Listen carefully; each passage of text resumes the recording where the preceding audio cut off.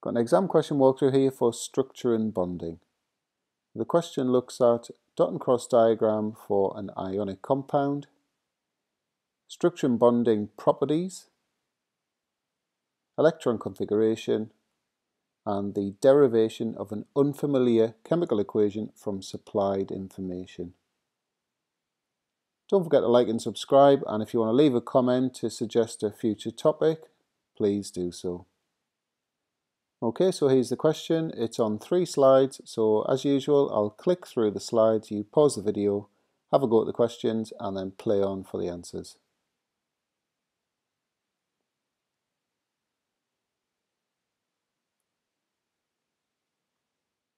So part A, dot and cross diagram to show the bonding in sodium sulfide.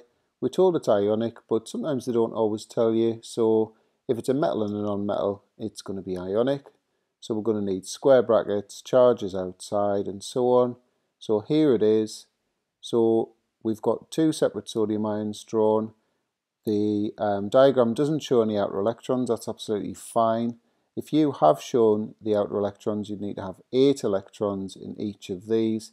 And because this diagram I've used here is using the crosses for the sodium electrons, then obviously you would need to have crosses in there. And obviously you could flip the signs around, so you could have 2 circles and 6 crosses.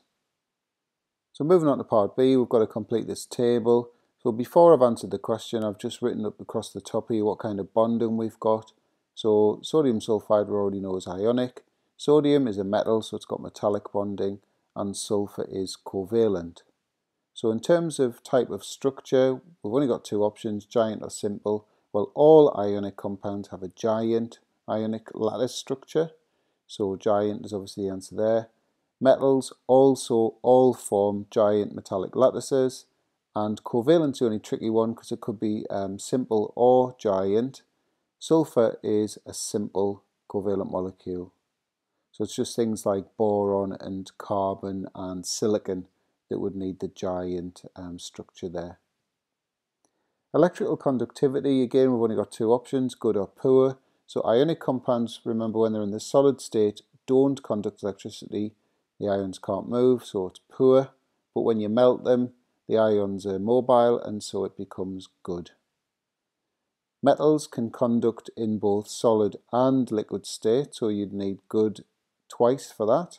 And covalent substances don't conduct electricity. And finally part C, so the first thing we've got to do is write the electron configuration in full for a selenium atom. So because it's an atom, it hasn't lost or gained any electrons. So just go to your periodic table, look at how many protons it's got the same number of electrons, so 34.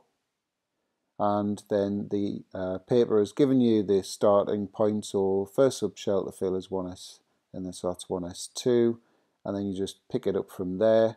2 ways to show it.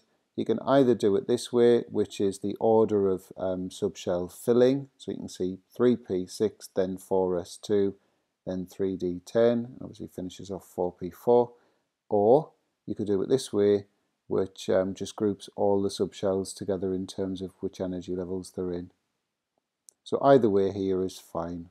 So for the final part of the question, we've got to use this information to come up with the identity of gas B and the equation. We don't have to explain anything. I'm going to sort of give you sort of the logic to where the answer's coming from, but you don't have to for the purpose of the exam. So first thing is, we're using this information. Selenium's in the same group of the periodic table of sulfur. Obviously we didn't need to be told that, it's what the periodic table tells us that anyway.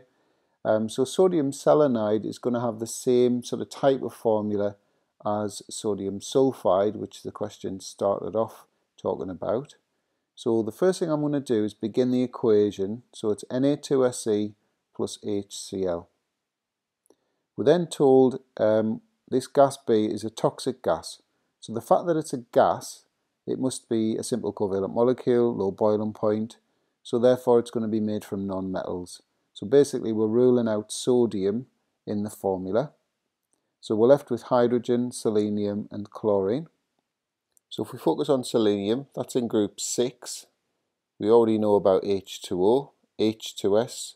So So H2Se is the formula of the hydride of selenium. So could that be it? Check out its MR, it's 81, so yep, that's the one. So gas B is H2Se. So we can finish off the equation now.